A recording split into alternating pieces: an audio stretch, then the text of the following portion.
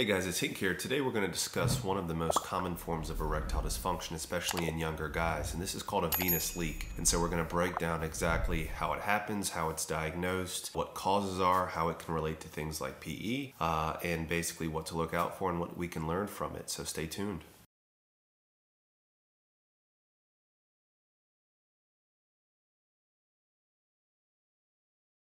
Alright guys, today we're going to be breaking down something that's called basically a venous leak. When you're talking about an erection, you have to understand there's really two main things that happen. Number one, you have to have enough blood flow into the penis that you engorge the tissue, and then number two, you have to have the appropriate blockage of the outflow, which is basically what we call veno-occlusion, or basically prevention of the veins from letting the blood back out into the tissue. Erectile dysfunction is a very complicated and very nuanced topic. There's a lot of pieces in the puzzle, but today we're going to be mainly talking about this venous leak, where you don't get that appropriate venous occlusion and therefore you allow blood to exit the penis, and it can lead to erectile dysfunction. Okay, and so first of all, we have to know basically what happens. And so I just described that, but I'm going to put a picture up on the screen. Okay, when you normally have an erection, you can see that those inner chambers, your corpora, actually enlarge, and basically you have your smooth muscle. We've broken this down 1,000 times, but basically what happens is your body sends signals that, okay, sexual stimulation sends signals to basically the nerves and the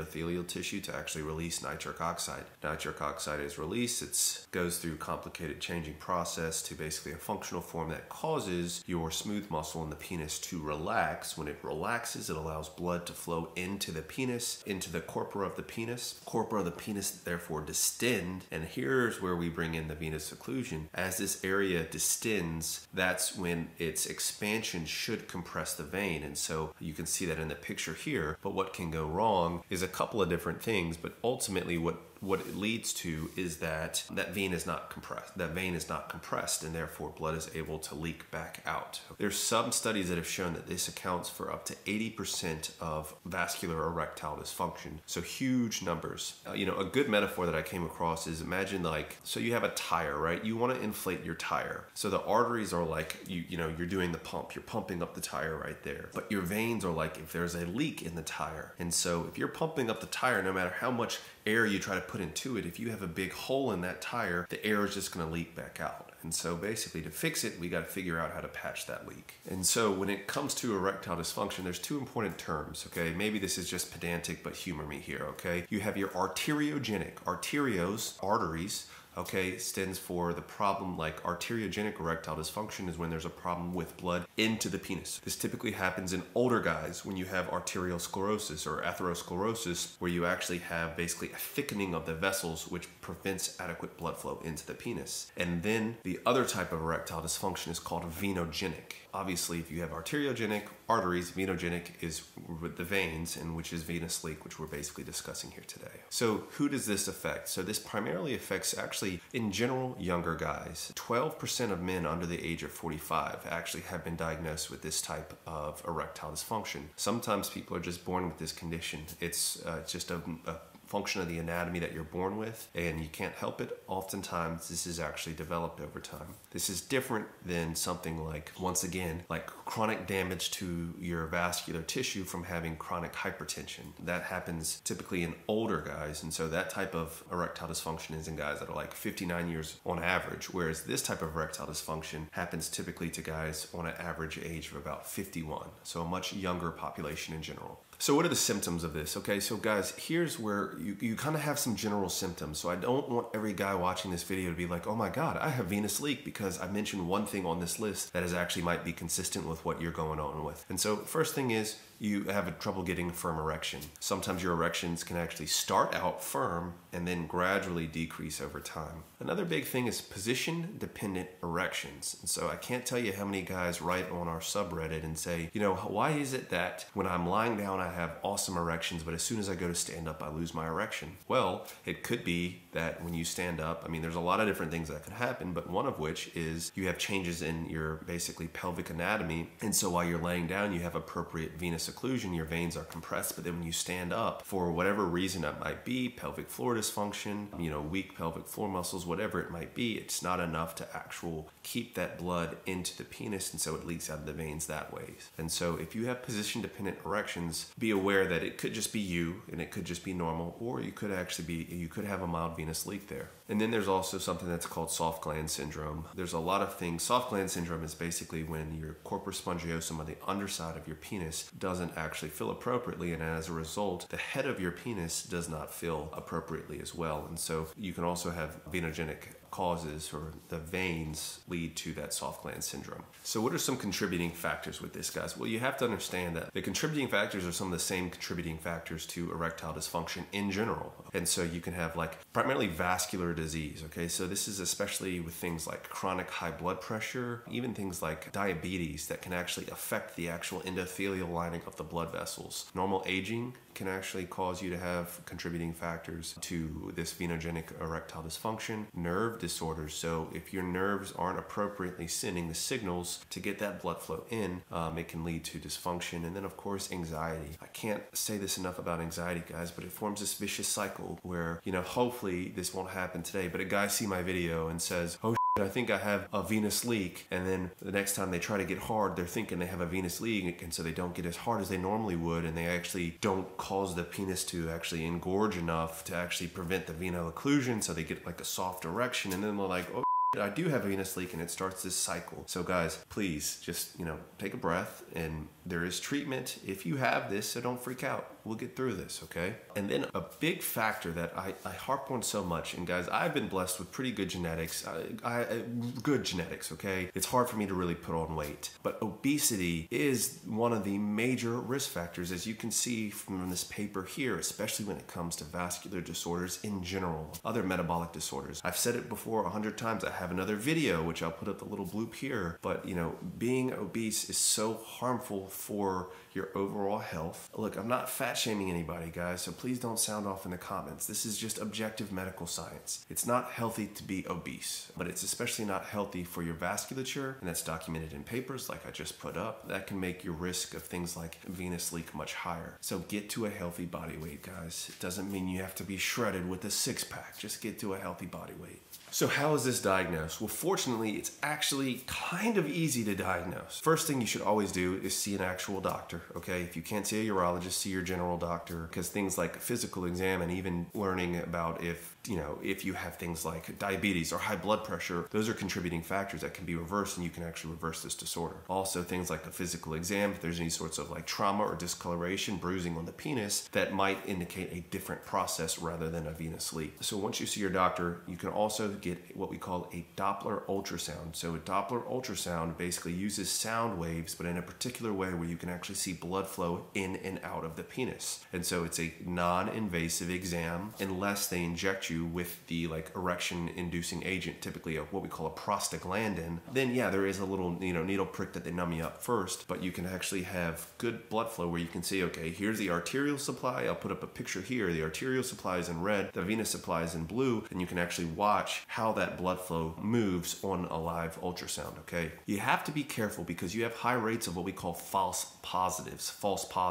They do the ultrasound and it looks like you have venous leak, but actually you don't. It's just, it just looks that way on the ultrasound, so you need to be careful. The other thing about ultrasound is you can actually see the different layers, and so, in the odd case that you were to actually have penile fracture, a rupture of your tunica albuginea, I'll put up a picture here, but you can actually see right where that little arrow is pointing to that there is actually a little tear in the tunica albuginea. And so if you do have a major problem like that, you can also see that on ultrasound. Sometimes even things like fibrosis can be diagnosed. One of the things I get my clients ask me what I should do, and I uniformly recommend they get an ultrasound because it can rule out so many things if it's normal. And so it's one of the standard tests that I would recommend if you have any kind of erectile dysfunction or you're worried about anything. The gold standard is what we call dynamic infusion caversonometry. What does that mean? Well, basically it takes the ultrasound idea and takes it a step further. You get injected with an agent, but you also get these probes that are introduced into your penis where you can actually read the different types of pressure that are actively going on within the penis. And so you can read the different pressures in the chambers with different stimulation. You can inject normal saline. And so there's all of these tests that you can do. And you can even have basically like X-ray imaging performed at the same time where you can actually diagnose if the veins are actually leaking the fluid. Also, if you're interested in learning more about the exact procedure, I will put a link to the paper that I'm describing below, and I'll put up a little screenshot here, but they actually break down in depth, very eloquently actually, exactly how the test is performed if you're interested on exactly what occurs, okay?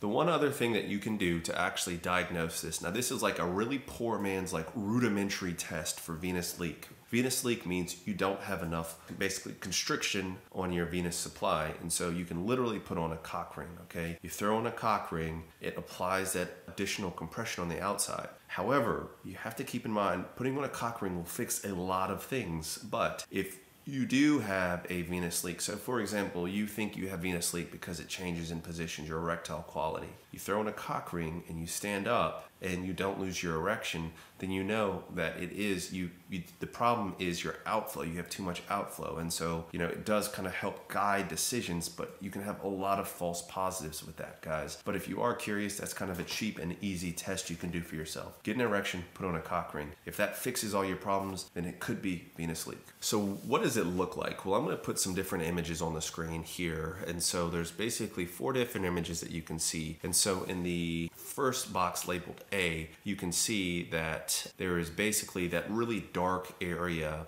is where the penis is and where they inject something that's called contrast. Contrast is this radio opaque substance that shows up on x-rays as like a darker image. In this first one, you see that there's no venous leak because all of that dye is trapped within the penis. If you look at the picture labeled B, if you look very closely right around like the top of that little dark circle, you can see that there's also these like 2 little dark lines that are going out. That's where you actually have some very mild venous leak. That venous blood that is marked with that dye is actually starting to leak out, and you can see that. And so on the next labeled C, you can actually see that, the dark penis is there, but if you look, you can, I say this because I look at x-rays all the time, but you can clearly see these like darker lines that are indicating your venous structures where you can have leakage of the contrast. And then if you look on this last image, like you can see those dark lines that are radiating out from the actual penis tissue, which indicate all the different like pelvic veins leading all the way up to like into the pelvis. And so you can see that that is like severe.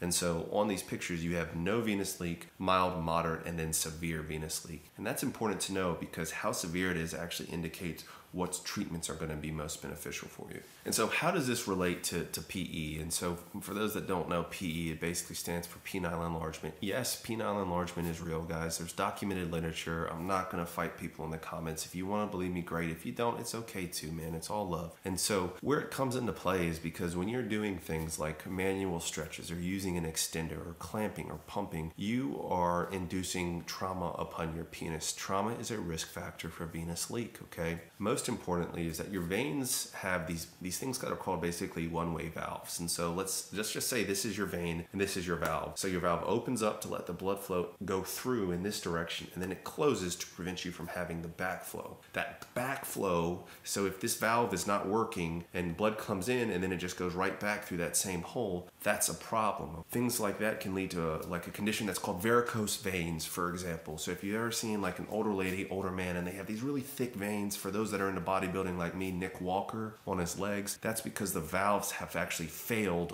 on the veins of his legs. And so this can lead to venous insufficiency, venous leak when these valves failed. And so what you need to be aware is, I think especially when you're talking about girth work, whether it be pumping or clamping or even like manual clamps, you are increasing the internal pressure of your penis and you're putting extra pressure on your actual venous system. And so when you put that pressure on your venous system, you can be at risk of having those those valves fail. And so I am not trying to like shade different subreddits here, so I'm going to speak vaguely, but there's like this penile enlargement technique where, you know, the veins take blood from, like, for example, your vein in your hand takes blood back down your arm and into your actual heart. They're supposed to go in one specific direction, but there's this one, you know, arguable enlargement technique where you take your thumbs and you move the actual blood in literally the opposite direction it's supposed to go. Instead of moving it like back towards your body, towards your heart, you're moving it away. You know, I think that's potentially at risk of damaging the valves. But, you know, once again, I don't hear of many injuries with that technique, but it's just something to think about, okay? Something that can also happen is you can have prolonged cock ring use. If you put on a cock ring and the venous blood just pools there, number one, you can obstruct the blood flow and you can have what we call ischemic changes or lack of oxygen causing tissue damage. But number two, the blood flow just sits there and it pools. And that is what can also be problematic and damage those valves. And so that's why, you know, I tend to recommend that you don't like just use cock rings because of some theoretical benefit. And so this is a big point where like me and BD differ, because I think I don't think I'm even misquoting him. He said like, I will die on this hill, but he believes that like wearing a cock ring after pumping, for example, will help to increase your gains. I personally just think it puts you at increased risk of damage from like things like obstructing your lymphatic channels, or even just like increased venous pooling in that area and potentially putting yourself at a higher risk of venous leak. Just something to think about, different opinions. Definitely not saying I'm right and he's wrong. I'm just putting different ideas out there. You guys make your own decisions. And so I'll also put up a paper here, but there's literal evidence that you can have increased risk of venous leak with damage to things like the tunica albuginea or your actual like smooth muscle of the penis. And if you haven't seen my other videos, guys, just go back through. I've made countless videos about how different enlargement techniques can particularly damage the smooth muscle and your tunica albuginea. And so by damaging that, you're going to put yourself at an increased risk of venous leak. So just be careful. And that's why my whole thing is learning how to do this safely. And so I've made countless videos about supplements, different techniques that you can use to minimize your risk of damage. So if you're interested, just check out my library, guys. And so what are the treatments? Well, there's oral medications like PDE5 inhibitors. Part of the challenges of venous leak is because it is tied to arterial flow. So if your arterial flow is not coming in strong enough, then you don't have enough blood in your chambers to cause the engorgement to therefore block your veins. Sometimes by taking like a PDE5 inhibitor, which is going to keep more arterial blood into the penis, you can actually have increased venous occlusion, and that can actually fix your venous leak. But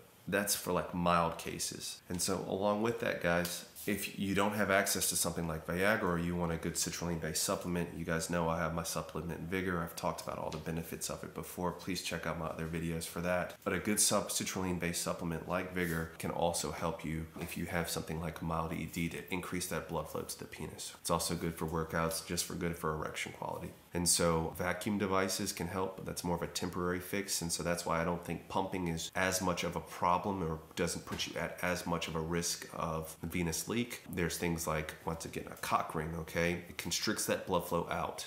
And there's also something that's called the giala, I think I'm saying it correctly, but it's basically this cock ring that actually put it around your penis, and it actually goes like underneath your perineum, and like it attaches to actually like the small of your back, and it helps keep your cock ring like back down on the base of your penis. It keeps it from migrating up. So if you're interested, check it out. You know, I'll put a little screenshot here so you can go to the website. I'm not in any way endorsed. I just thought it was kind of interesting. There's extreme things that you can do, like self-injections to your penis, or even like urethral suppositories of prostaglandin, something that's going to help induce that erection. Then of course there's surgeries, and so surgeries are like what we call ligation surgery. In some cases it's literally making a small incision. A trained urologist will go in there and literally just like tie off the vein that's leaking. Success rates kind of vary. From the data that I've seen, it can be as high as like 50%. And so if you do have like a severe venous leak that isn't controlled with medications, it is something to consider. And along with that, there's also interventional radiologists that can actually do what's called an embolization, where they will actually put like a catheter into the vein and inject a little blob of glue,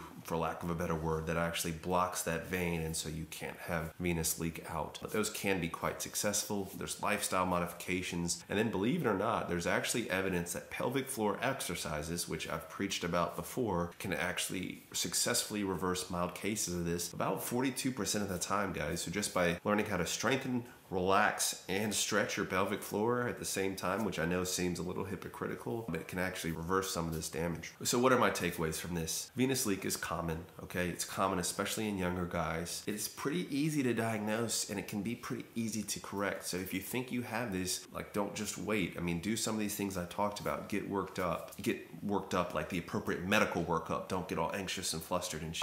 But it is something that can be corrected, guys. And it is something that we have to be aware of in those active in the PE community, so we're not putting ourselves at undue risk. Anyways, guys, thanks for watching. Vigor, like I said, it's getting great reviews. It's available now at Amazon. We are about to sell out of our second batch. And I just got confirmation today that Virility we're about maybe 2 weeks out from actually that being available in the market. And so I'm very excited about that. If you need my coaching or my help, Doc Hink is my Patreon. Catch you guys on the next one. Peace.